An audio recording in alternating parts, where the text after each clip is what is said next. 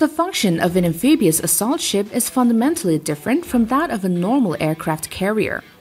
Instead of supporting attack aircraft, its aviation facilities are mostly used to house helicopters to support forces ashore. Few countries are developing their new modern amphibious assault ships. So today, let's have a look at the list of future amphibious assault ships of the world.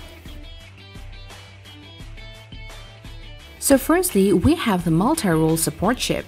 This is a class of amphibious ship planned for the Royal Malaysian Navy. In the early 2030s, multi-role support ships will offer the platforms to deploy littoral strike, including maritime special operations. In a broader sense, the MRSS concept may mean a more radical design for a really flexible ship with modular equipment that can be quickly modified for different missions rather than merely utilizing the same hull for multiple ships.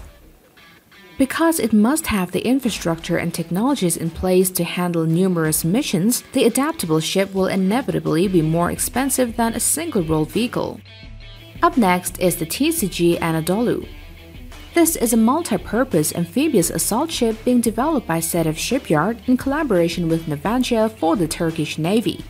The vessel will serve as a command center and flagship for the Turkish Navy, as well as meeting the demands and requirements of the Turkish armed forces, such as sustaining long-endurance, long-distance military warfare, or humanitarian relief missions.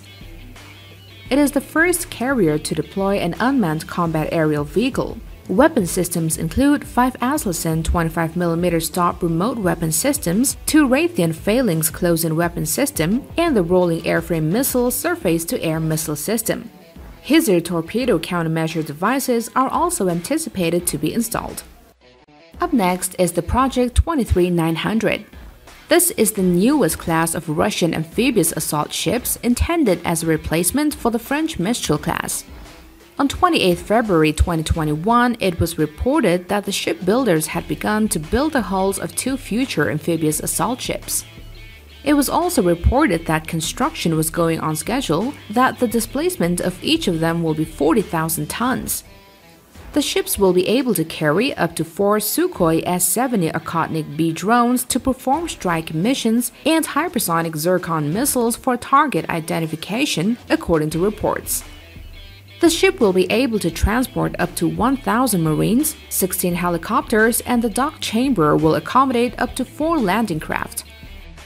Next, we have the Trieste, which is being built by Fincantieri at its shipyard in Castellammare di Stabia for the Italian Navy. It is scheduled to be put into service in June 2022.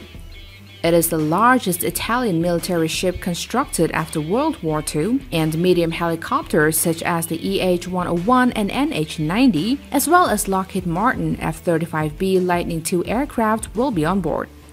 3 Automalara 76 or 62 super rapid gun mounts, 3 Automalara KBA 25 80mm cannons, and several 12.7mm small caliber weapons will be installed on board the ship.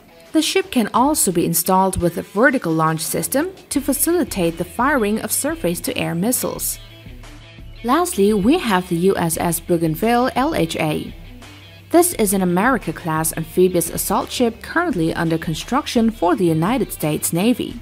She is expected to be delivered to the US Navy in 2024.